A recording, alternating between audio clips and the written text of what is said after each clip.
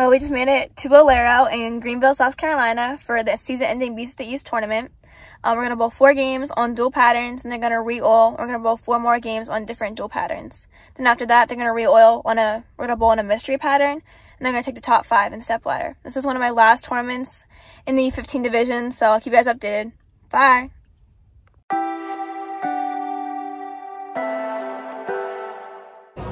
Okay, so we just found out that it's not dual lane oil pattern. It's basically build one half of the center with one oil pattern and the other half of the center with another oil pattern. So we get 7 minutes of practice on each side of the house, and I guess we'll see how it goes. Bye.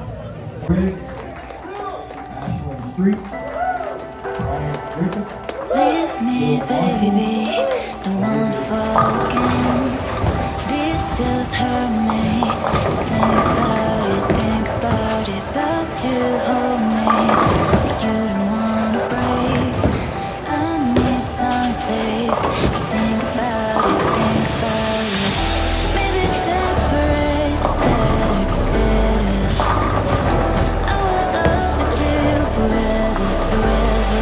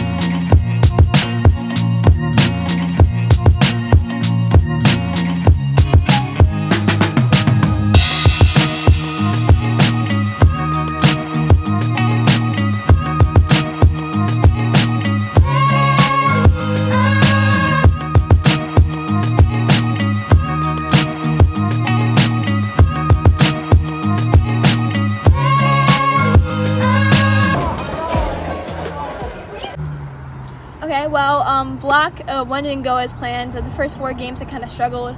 In 7th right now. I can make the pins up to get into the top 5, so it shouldn't be that bad, but hoping for a good block here. Also changed jerseys, so...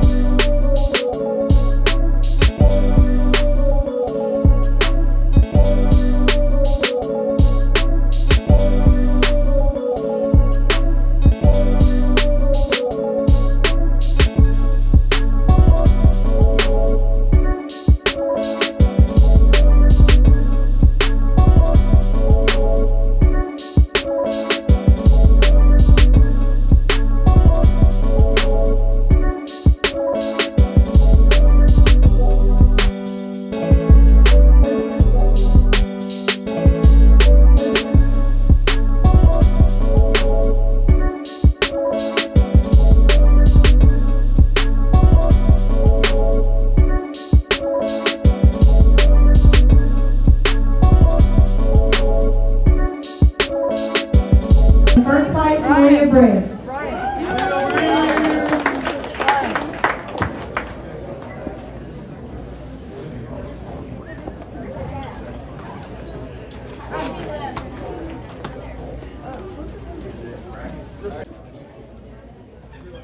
U15 boys in third place.